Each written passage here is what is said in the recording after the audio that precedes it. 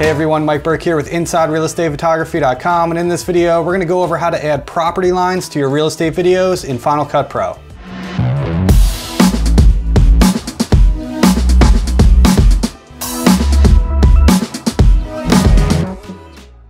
Alright, so I touched on this topic in the last video I posted about why I switched to Final Cut Pro for my real estate video editing. And in that video, I had a shot where the property gets outlined with a property outline, and I had a lot of people asking me how that was done, so I thought that'd be a great topic for this video. So in this video, I'm gonna show you how I achieved that property outline effect using a couple plugins in Final Cut Pro. Unfortunately, these plugins are only available for Final Cut Pro, so if you use another editing platform, it's not gonna work for you, at least using these plugins. I'm sure there's other ways to do it, but they're not gonna be as easy as this. It's actually pretty easy, which is cool. Again, this is one of the reasons why I switched to Final Cut Pro, because there's such a wide array of high quality assets out there available for it, such as these plugins, etc. And it's really helped me personally up the level of quality of my real estate videos that I've been putting out lately. All right, so without further ado, let's jump in and I'll show you how this is done. Before we continue on with this video, I just wanna share a quick word about our sponsor, PixelMob. Are you looking for a professional real estate photo editor to help lighten your workload? Are you having a hard time finding a good and reliable editor, or don't even know where to look for one? Or maybe you just personally struggle with editing and can't seem to achieve the professional end result that you've been looking for? If any of this sounds like you should definitely check out PixelMob. PixelMob helps take the guesswork out of finding a reputable editor and connects you with the right people to do the job. PixelMob is an awesome website that links you up with available editors capable of doing just about any sort of real estate photo editing you can imagine, including HDR blending, flambient, virtual staging, object removal, etc. The best part of all is that PixelMob vets all the editors prior to allowing them onto their platform to ensure that they can indeed deliver on what they say they can.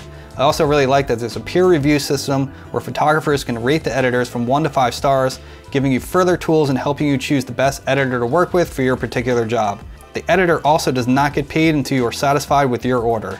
If you've ever been in the search for an editor and tried a few out, then you know full well there's been such a sore need for something like PixelMob in our industry, and I really think a lot of us real estate photographers can benefit from this service. It's completely free to sign up, and if you use my link pixelmob.com/IREP, you will receive $5 in credit towards your first order, so there's no reason to at least not give it a try. You'll also find that link down in the description of this video. All right, so first things first, let's talk about the plugins you need for this. They're made by a company called Motion VFX. You can see here, they make some really awesome plugins for Final Cut Pro. They make plugins for Premiere and DaVinci as well, but mainly for Final Cut. These plugins are not available for Premiere or DaVinci. So yeah, it's just available for Final Cut, as you can see here. So you need this M-Tracker 3D area. As you can see, it's already doing the preview on the screen of what it does, so you can see how it outlines certain things and etc. But you also need this one as well, M-Tracker 3D. So this is the base plugin that you need, that it works off of. So you need M-Tracker 3D and also M-Tracker 3D area. I'll provide direct links to these two plugins down in the description below, so check that out. All right, so here in Final Cut Pro, you can see I imported a drone clip here for this example. You're always gonna wanna use an aerial shot of some kind. That's really what this is for. So this is pretty simple, you know, property here. You don't really need property lines for this. It's pretty obvious what the property is. It's a pretty tight together neighborhood, but this is the clip I had on hand and it will serve just fine for this example. You can see it kind of rotates as it ascends.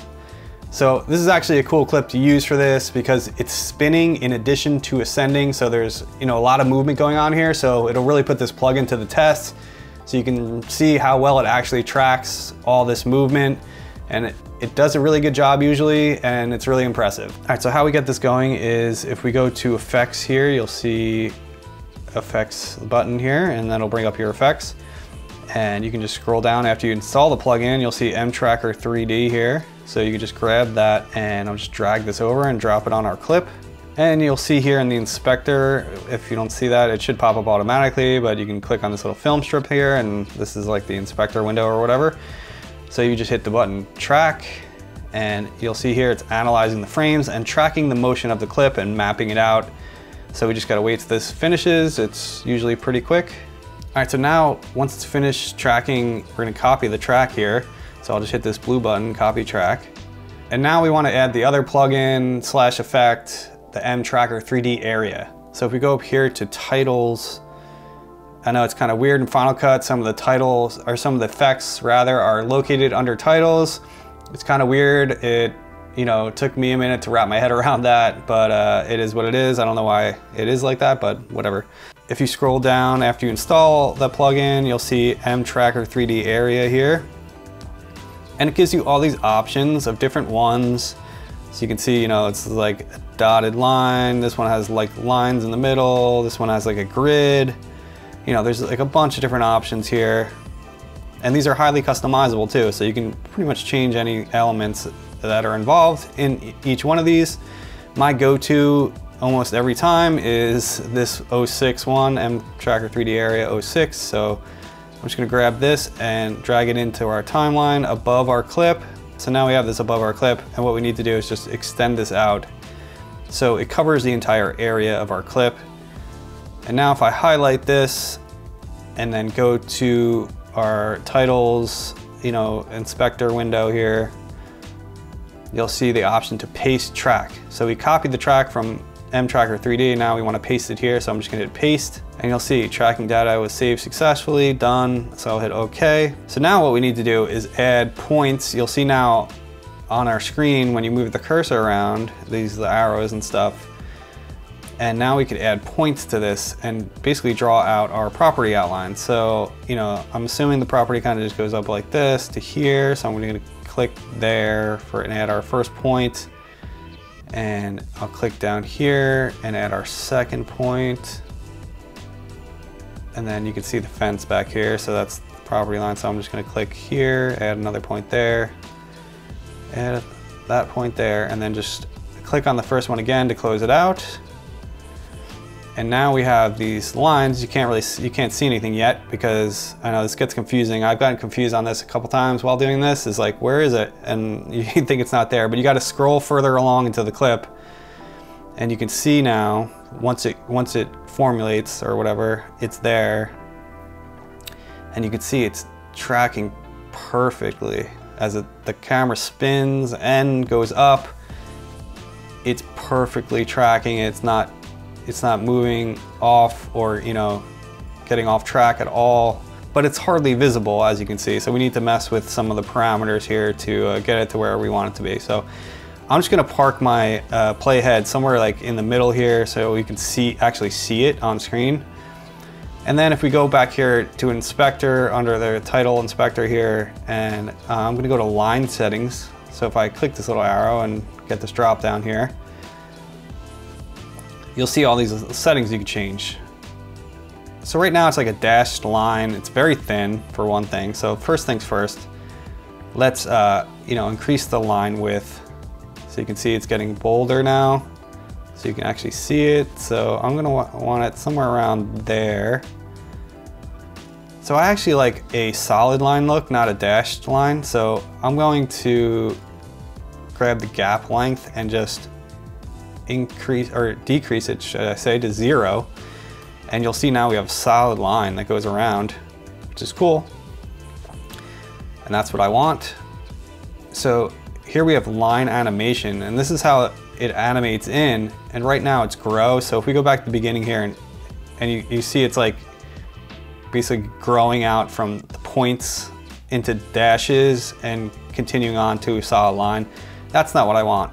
I want it to kind of, you know, outline the property. So if you go under line animation, there's actually a outline option. So I'm going to click on that. All right, so now you can see after selecting outline, if I play it, it's drawing an outline around the property, and that's what I want it to do. And if you go to the end, you'll see like it animates out by like, you know, drawing the outline out. And you can change those things. So you can have, you know, you see in animation is checked on and out animation. So if you didn't want it to animate out, for instance, you can uncheck this, or, you know, and the duration here. So like it is a little fast maybe, you know, so let's slow it down, you know, bring it up to maybe whatever, 2.38, whatever, and see, you know, you can see now it's going much slower. So you can change the duration, you know, how fast it draws itself in. And of course there's a bunch of other parameters here, shadow and stuff, but the other thing I want to talk about, so like there's a sheen like fill layer here that's over top of it. I like it. Maybe you don't like it, maybe you just want the line. But if you go down here to fill settings, if you go all the way down, you could add labels too. You could add like text along it too. If you wanted to, like saying, you know, 1 acre property or something, you could add text to it by adding labels here. So that's really cool. But if you scan down at the bottom here, you'll see fill settings. You know, this fill is pretty, you know, subtle. I like it, but you know, you can turn it on or off or change how it comes in. It's just fading in right now. And I actually like everything that it's doing here. I just wanted to show you that you can, you know, come down here and manipulate that. Like if I come here and disable this clip, you can see what I'm talking about here. There's sort of like a gradient here in the corners. That's what I'm talking about. That's the fill layer. So that's really it on how to do this. Obviously you can see it's pretty easy and straightforward. These plugins at least make it very easy. Otherwise, it would be a nightmare to try to do in like After Effects or something like that. There's tracking things in there too. So, but like this is just tailor-made for this, and like such a perfect plugin for real estate videos. I mean, come on, like this is such an awesome thing to have. You know, there's gonna be times where this comes in handy. I throw it into a lot of my real estate videos. It's such a cool plugin. All right guys, so that's about it for this video. If you found it helpful, please hit the like button and subscribe to the channel if you haven't done so already. Again, I'll put direct links to these plugins down in the description below. Also, if you want to follow along with my work and my real estate videos that I'm putting out there to see how I'm utilizing this stuff, please follow me on Instagram at Burke Multimedia. Also, take a look down in the description below. There's a bunch of other great stuff down there too. A link to our sponsor, Pixel Mob, if you're looking for an editor. Also, editing practice packs, a sky replacement pack that I've created, Photoshop actions and presets, a bunch of great stuff down there, great assets. So check that out as well. Thank you again so much for watching this video, and I'll see you again soon on the next one.